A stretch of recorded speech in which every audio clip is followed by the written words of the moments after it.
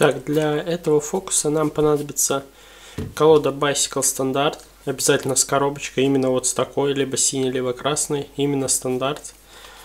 Для начала мы форсируем карту на зрителя. Но сначала мы заходим в программу, нажимаем Start Trick и выбираем карту. К примеру, туз черви. Мы ее выбрали, программа пока будет запускаться. И сейчас нам нужно найти этого туза. Туз черви.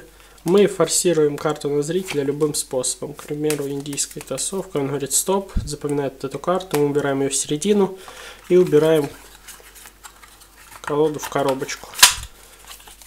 Так. И ставим ее вот так.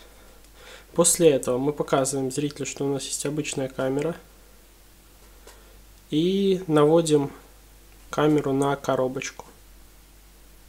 И колода меняется вот на такой вот замочек. Нажимаем на него. И происходит проявление карты. Все просто. Ссылка будет в описании. И еще раз повторю, что обязательно нужна вот такая вот коробочка. С другими она не будет работать просто. Он не будет их находить и менять на замок.